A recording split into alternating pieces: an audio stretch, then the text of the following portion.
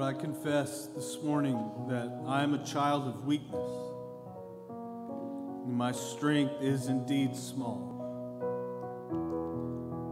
And apart from your rescue, I am left hopeless and helpless.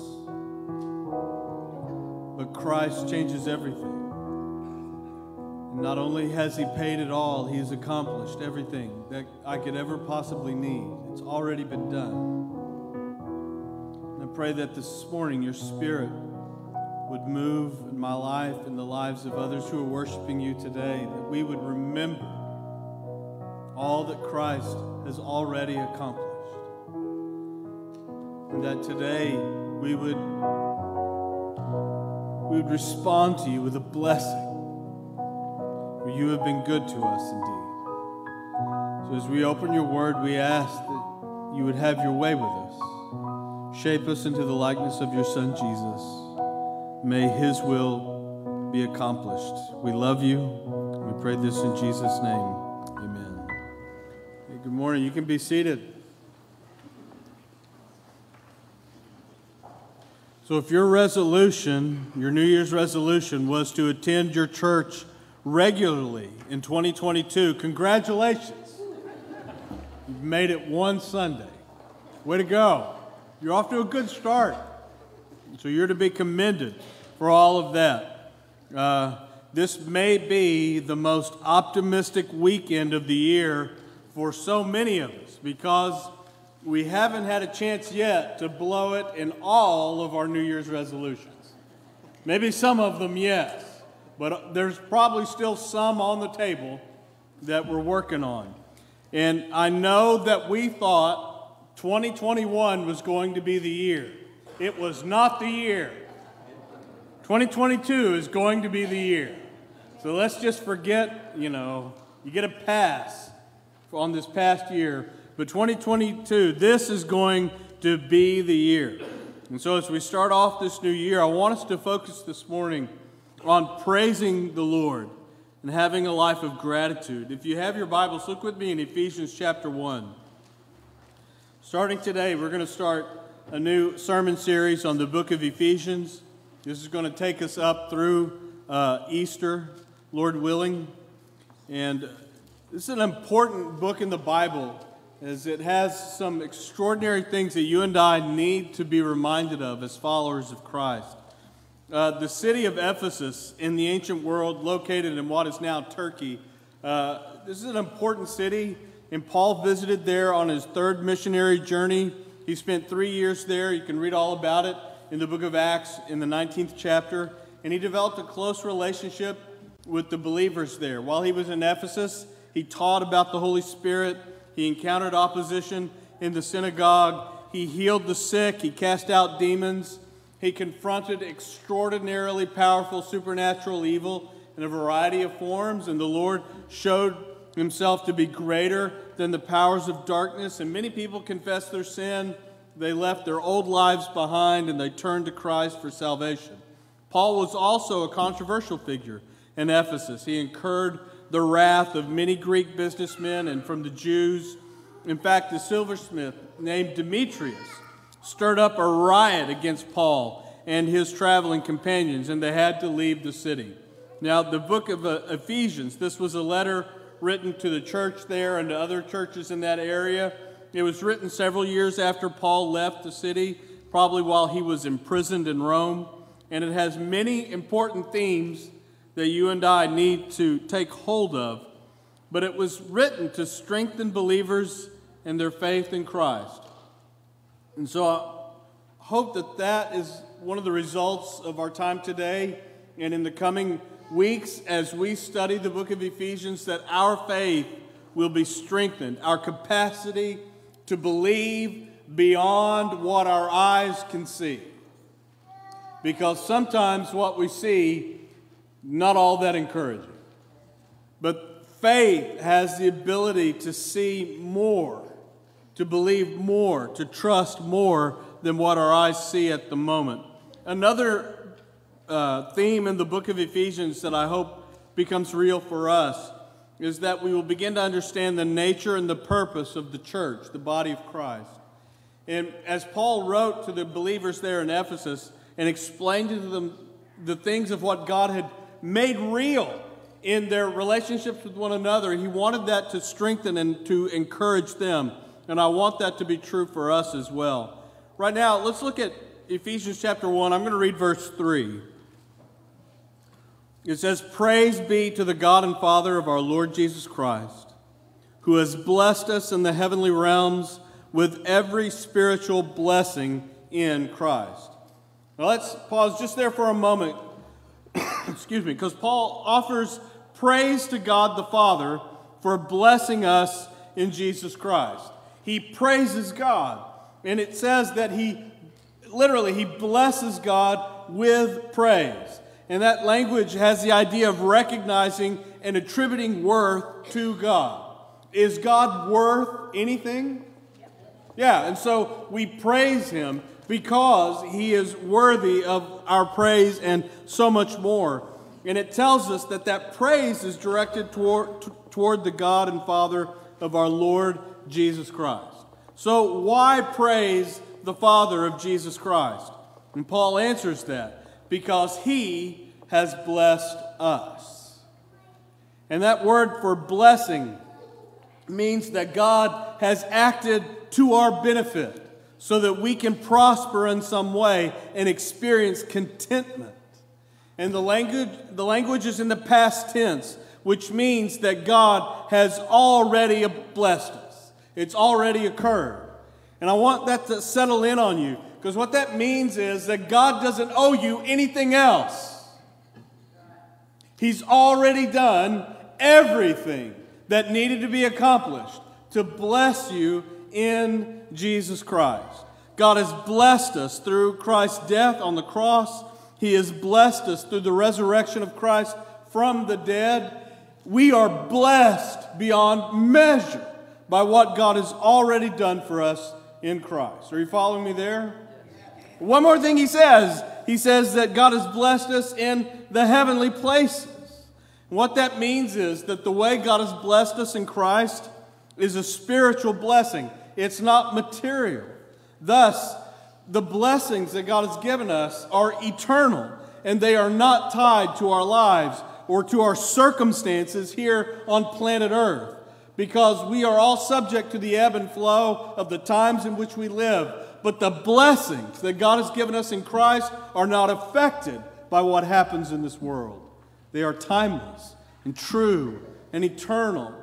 And you need to know that if you came here this morning looking for a prosperity gospel message, you're in the wrong church. Because I'm not a big believer that God wants you to be healthy, wealthy, and happy. Although those things are true, I think what you need to understand is that God has blessed us in Christ with spiritual blessings that are eternal and that will always be true.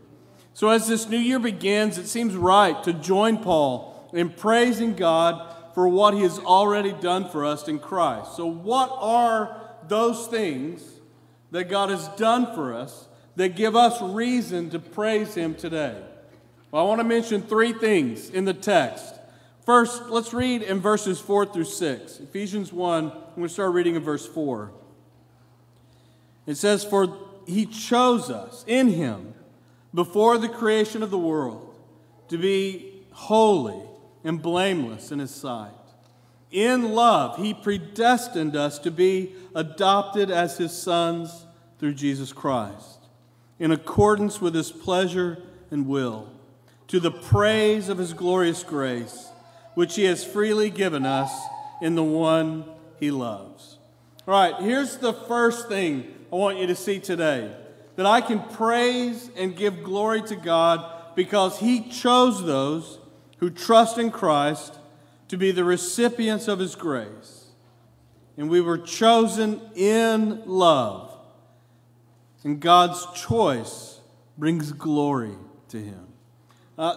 That's a lot for us to take in. And Paul's language is complicated and it's dense, it's packed with meaning. But what he's saying is that God has chosen us in Christ to be the recipients of his grace. And he made that choice in love, and that choice brings glory to him. So let's look at the different things that Paul says here. First of all, he says we were chosen in Christ. We were chosen. The object of God's choice is us, and that is believers who now belong to the people of God. We have received God's grace. And Paul's language says that God chose us corporately and individually. He chose all believers, all of those who trust in Christ, to receive God's grace. But it also means that individually, I have been chosen to be a part of the chosen group that Paul describes. Now, I know that we can all get distracted by the language regarding predestination and being chosen and all of that. If you have questions about that, I told the early service that our youth minister, Wes Robbins, will be available afterwards to explain predestination to you. So write your questions down and submit those to him in triplicate today. I don't want you to get caught up in that. I want you to understand the grace that God has given us. And what he says is that I was chosen in Christ. Everything depends on my connection with Christ. And I need to focus on that. Everything that God has done for me, he's done for me through Jesus Christ.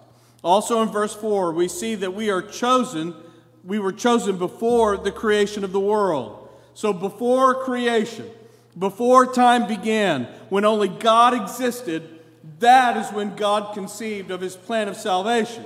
That's when he understood Christ crucified and resurrected. See, the death and resurrection of Christ was always God's plan. It wasn't a correction to the plan. It was always the plan. And God made that plan before time began. And he didn't just make a plan, he followed through on it. Through all the eons of time that have passed, God has been following that plan and accomplishing his purposes. I can make a list for the day and get distracted before anything gets done. What about you? But God has never been distracted. He's never gotten off course. He made a plan and he followed through on it. And because of God's character, we can know that his plan is right. It's good. And it's perfect. There has never been an occasion where God has gone, whoops. He's never had to adjust his course midstream. God is not one to build the plane while he's flying. He has made a plan. He is accomplishing it. And what he is doing is right and good and perfect. Now, I admit that I am astounded by God's plan and I do not understand it. That doesn't mean it's wrong. God is good. He is right. He is perfect. He invites me to trust him. Also, in verse 4, it tells us that we were chosen to be holy and blameless in God's sight. So this is the goal of God's plan, for God's people to be holy and blameless before him. What that means it means that in Christ, God repairs the damage and separation caused by sin, and he restores us to the place for which he created us, that we would be like the Son and dwell in God's presence now and forever. And the Bible says that I cooperate with this transformation of holiness in my life. I'm called to be holy, and so I must allow the Spirit to use God's Word to refine me over time, so that I will become more and more like Christ. Verse 5 tells us that God predestined us to be his children through adoption in Christ. And he did this in love for his own pleasure, because God wanted it. And although our sin separated us from God, making us God's enemies and objects of his wrath, in Christ, we are adopted by God into his family as his children. We were once his enemies. Now we are family. We are his children. And God took this action, Paul says, out of love. Out of love for us and love for his son Jesus. God took this action because it pleased him. It gave him pleasure. And it signifies his delight that he takes in us and in his Son, Jesus Christ. And God took this action because of his will. It was what he planned. It was what he intended. It was what he wanted done. And verse 6 tells us that this was done to bring praise to the grace God gave us in Jesus Christ. It is through grace that we are saved. The forgiveness of our sin is in accordance with the riches of divine grace. All is grace. I did not earn or accomplish my forgiveness, my salvation, my new life, my eternal life. All of that is a gift of God that I did not earn and did not deserve. The fact that that is true, Paul says, should cause us to respond with praise to God. Is there anybody here who has received God's grace?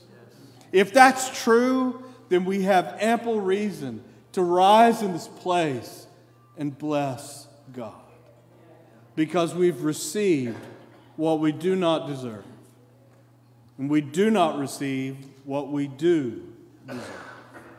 That is grace, and it should cause us to sing His praise. You know what happened in my neighborhood on Christmas morning? You're not going to believe this.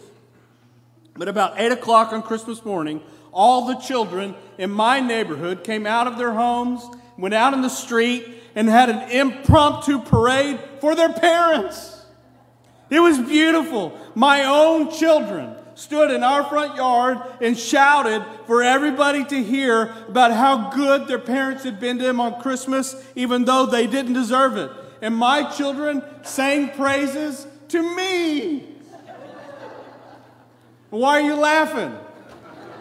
You're laughing because you know it's not true. That has never happened in the history of the world on any street in any neighborhood. Children have never done that, but they should. And what Paul is saying is that we have reason to gather in a room like this, on a day like this, and give praise and worship to God. Why? Because of the grace God has given us in Jesus Christ. We already have it. It's been done. We have reason to stand and bless the Lord because He has been good to us indeed. So here's the question. Am I ready to begin 2022 by giving praise to God for His grace through Jesus Christ? Are you ready to start this year out praising the Lord for what He has already done for us in Christ? Now here's the second thing I want you to see. I can praise God for the forgiveness of my sin through Jesus Christ and for all its implications in my life and in the church. Let's look in Ephesians chapter 1, verse 7. It says, "In Him we have redemption through His blood, the forgiveness of sins, in accordance with the riches of God's grace that He lavished on us with all wisdom and understanding.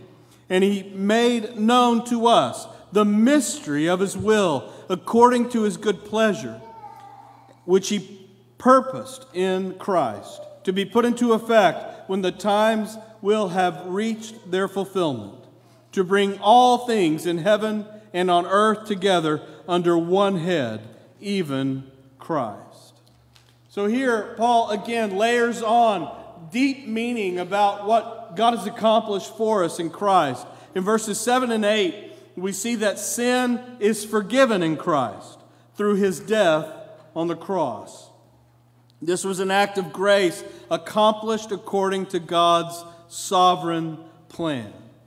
And what Paul is saying is that redemption or liberation from bondage to sin, bondage to the flesh, bondage to my sin nature and to this world, all of that has already been accomplished. I've been set free. And that freedom is a possession I have right now because of what God has done for me through Jesus Christ. So how did Jesus rescue us? Paul says it was through His blood shed on the cross. Jesus rescued us from God's judgment on our sin. And words are hardly adequate for Paul to describe the inexhaustible nature of God's generosity to us through Christ. He describes it as riches, and that's an understatement of all that we've received because of Christ. In verses 9 and 10, we see that God has created for himself one unified people, a mystery revealed in the church right now and fulfilled at the end of all things. So Paul is saying that God's saving purposes, planned from eternity, had as their final goal the uniting of all things in the universe under or in Jesus Christ.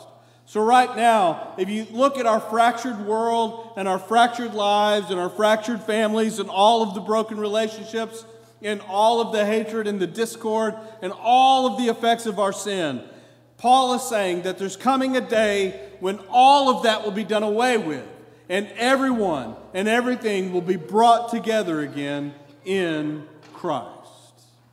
And what happens in the church, Paul says, is just a glimpse of the unity that God will accomplish at the end of all things because of Christ. And Paul uses the word mystery here to describe the perfect, all-inclusive, eternal plans of God, which are beyond our comprehension. It's a mystery. The unity that we're all going to see when Christ returns is a mystery that's difficult for us to comprehend. But on that day, every knee will bow and every tongue will confess that Jesus Christ is Lord. And Paul says we get a glimpse of that unity in the church right now. And he mentions Jews and Gentiles, and later men and women, and those who are slaves and those who are free. All of these different groups of people who have nothing in common except one thing, and that is Christ. And they are all united together in the local church as one because of Christ.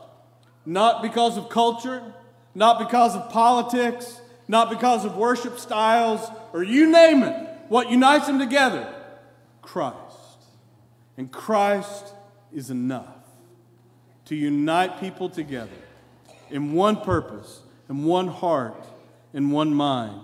And Paul says one day God's going to sum up all of these things in Christ, and he's going to put back together again all of the relationships and all that our sin has broken. And when will that be accomplished? And Paul says when the times have reached their fulfillment, literally, when everything is ripe according to God's plan and purposes. Probably that day is not today, but the day is coming when everything that's been made wrong in this world will be made right again. And the church is to be just a small glimpse to the world of the unity that God will bring when Christ returns. So the question is, am I ready to begin 2022 by praising God for the forgiveness of my sin and for being made a part of his people forever? Am I ready to praise God, not just for the forgiveness of my sin, but for uniting me together with other believers in the body of Christ? All right, one more thing I want you to see before we're done today, and it's this. I can praise God for the Holy Spirit, who is a down payment in my life, proving the reality of what God has accomplished for me in Christ, and guaranteeing God will keep all his promises to me in Christ. Look at chapter 1, verse 11. It says, "In him we were also chosen, having been predestined according to the plan of him who works out everything in conformity with the purpose of his will, in order that we, who were the first to hope in Christ, might be for the praise of his glory. And you also were included in Christ when you heard the word of truth, the gospel of your salvation. Having believed, you were marked in him with a seal, the promised Holy Spirit, who is a deposit, guaranteeing our inheritance until the redemption of those who are God's possession, to the praise of his glory." There's all kinds of things here Paul says. And again, I don't want us to get distracted by this whole language of predestination and being chosen. Wes is the one who's going to explain that to you later. What I want you to see is what he's saying the Holy Spirit has accomplished for us as believers, and what it means for us. So in verses 11 through 13, we see that believers who hear and believe the gospel message receive the Holy Spirit, who makes real the presence and power of God in the life of the believer. In the New Testament, the proof of our faith in Christ is found in the presence of the Holy Spirit in our lives. So in the book of Acts, for instance, the apostles testified not only to the death and resurrection of Christ, but also to the presence of the Spirit in the lives of believers. They saw this first among the Jews there at Pentecost, and then later they saw it in the lives of Gentile believers in Acts chapter 10. The presence of the Spirit made real the fact that they had been saved through their faith in Jesus Christ. And what happens is, Paul says, people heard the gospel, they believed the truth, they trusted in Christ for salvation, their sins were forgiven, they received the Holy Spirit and were made new, given new life in Christ, a life that never ends. Paul says the Holy Spirit is a seal for believers. That word means ownership and protection. In the ancient world, cattle and even slaves were branded with a seal, and that brand provided identity and protection for the property. You knew to whom it belonged, and you knew what would happen to you if you messed with it. It's not yours, it's somebody else's. And you have to pay a price if you steal the property or damage it in some way. And Paul says that by giving us the Spirit, God seals or stamps our lives as His own. He claims us as His own. And that means He will protect us through the trials and testings of this life until the day He takes us to be with Him forever. And in verse 14, it tells us that the Holy Spirit is a guarantee to the believer that God will complete what He began in the believer's life. So the Holy Spirit is a deposit guaranteeing our inheritance.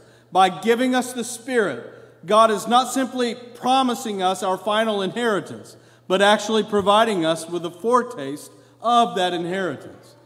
We begin to enjoy the Lord's presence now, but what we experience here now is just a small part of what it's going to be like when we go to be with Him forever at the end of all things.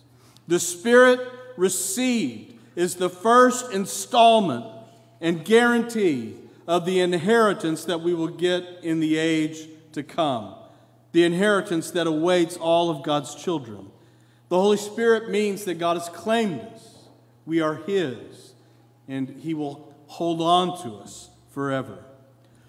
I told the early service that when I was in college, my best friend Dan was in a fight one day with his roommate Blake because Blake kept eating Dan's Oreos without paying Dan for them. And I want you to know, we were poor college students. We were ministerial students on top of that. We didn't have a whole lot of money. And so Dan didn't buy cheap, generic cookies. He splurged for the Oreos. And they were disappearing. Why? Because his roommate was eating them and not paying them for him. And so they were fighting about this, and Blake refused to stop. And so what Dan did was, he opened up the bag of Oreos on his bed. He took each one of them and licked both sides and put them back in the bag. And by doing that, he was claiming them as his. This is mine. And he put them back, and by doing that, he guaranteed that Blake would not eat them, and he was right. And by doing that, Dan also got a small taste of each Oreo, and he could look forward to eating all of them without sharing with anyone, because they were his. He had bought them. He was going to enjoy them himself.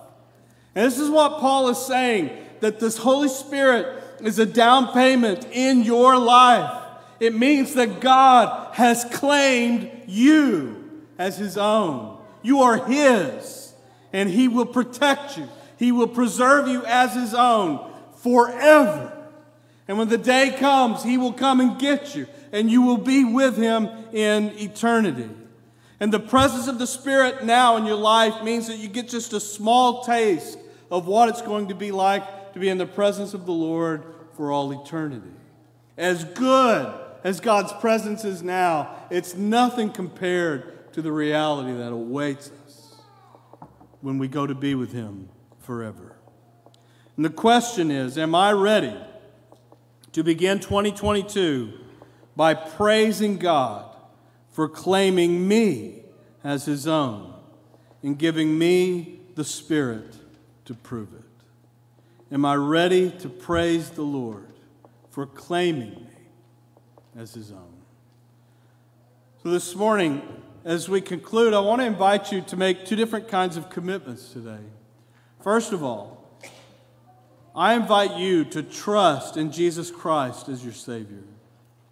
Believe that His death on the cross means your sin is forgiven. And believe that His resurrection will be your destiny. Believe that new life is possible because of Christ. If you've never accepted Christ as your Savior, why not today? And if you've never made that public, that you are trusting in Christ and that you're a Christian, why not today? Start the new year off by making Jesus your Savior and your Lord. Secondly, I invite you to willingly offer praise to God for His grace to you in Jesus Christ. Make a commitment to live a life of gratitude each day. Look, this is hard, especially with the things that many of us have gone through and continue to walk through. This can be a real challenge. But I want you to know that everything Paul has told us about what God has done for us in Christ is settled and it's final. It's already been done and it will always be true and nothing can ever change it for you. And that is reason to celebrate today and every day, regardless of our circumstances. The ebb and flow of this world cannot change what God has done for us in Christ. And I want to hold that truth in my heart. And I want to face and respond to each new day out of that place in my life. And even just to offer gratitude, even just for one part of each day, because the Lord is worth it. Because His grace is worth it and is worth celebrating, regardless of what's happening. Because of Christ, I have reason to celebrate, to pause and be thankful, and to live out of that place in my life. So in a moment, I'll pray, and then our praise team will come and lead us in this time of response. And I wonder, how do you need to respond to the word of the Lord? While we're singing, you can do that. You can do that right where you are. If you feel led, you can come to the altar and kneel and pray. I'll be standing down front. If you wanted to come and pray with me while we're singing, when the service is over, I'm going to be out in the foyer for a time. If you want to find me out there and ask questions or tell me what God is saying to you, I would love to hear from you.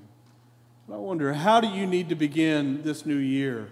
By responding to the word of the Lord. Let's pray together.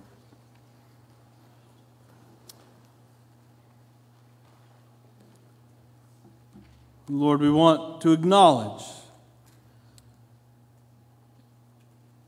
your grace poured out on us through Jesus Christ our Lord.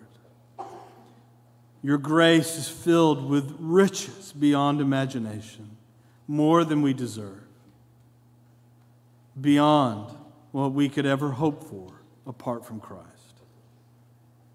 And so I pray the reality of what you've done for us in Christ would be made very relevant, very real for those who are worshiping you today.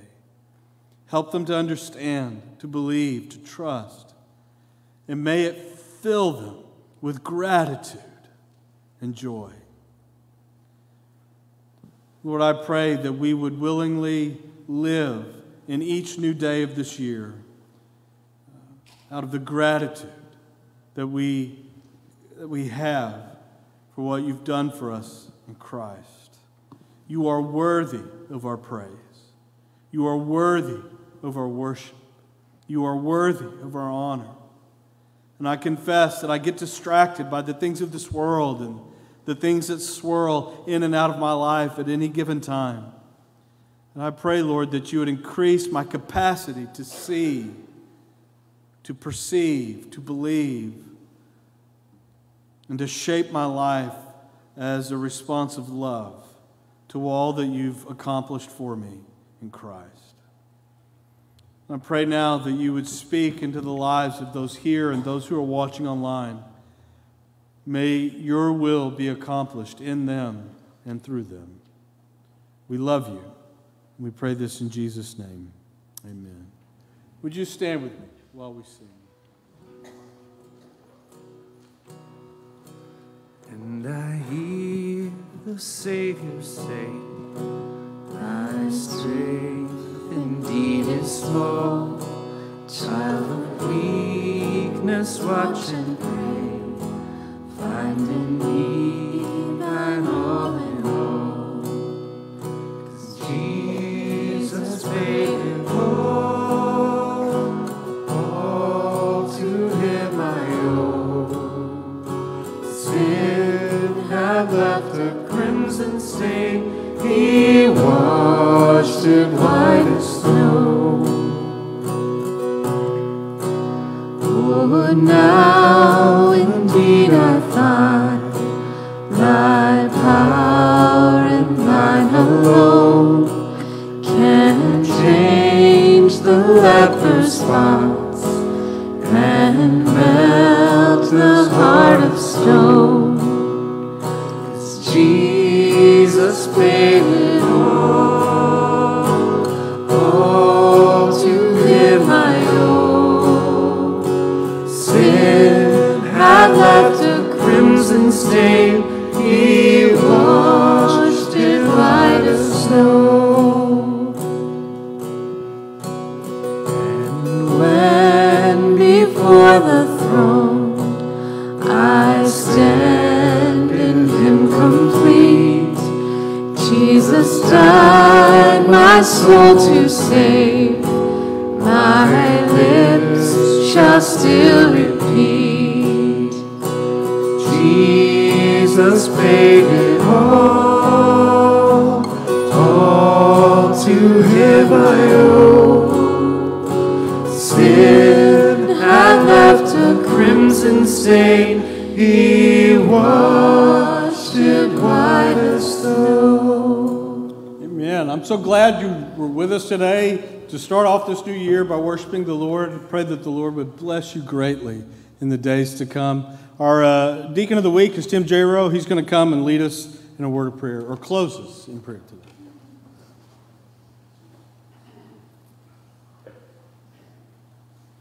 Let's pray. Our God and our Father, Lord, we come to you at this time thanking you for the day, thanking you for the things you do for us, for the message you provided through our pastor, and for this church and the peace that we can have when we come together to worship you here. We thank you, Lord, for a new year, and we won't miss the last two. I ask, God, that you watch over us and care for us through this coming year, and we don't know what it will bring. We pray, God, that whatever comes, that you remind us every single day of your love for us and fill us with your peace. In Jesus' name I pray. Amen.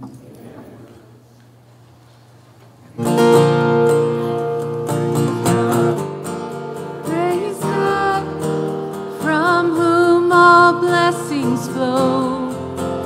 Praise Him, praise Him.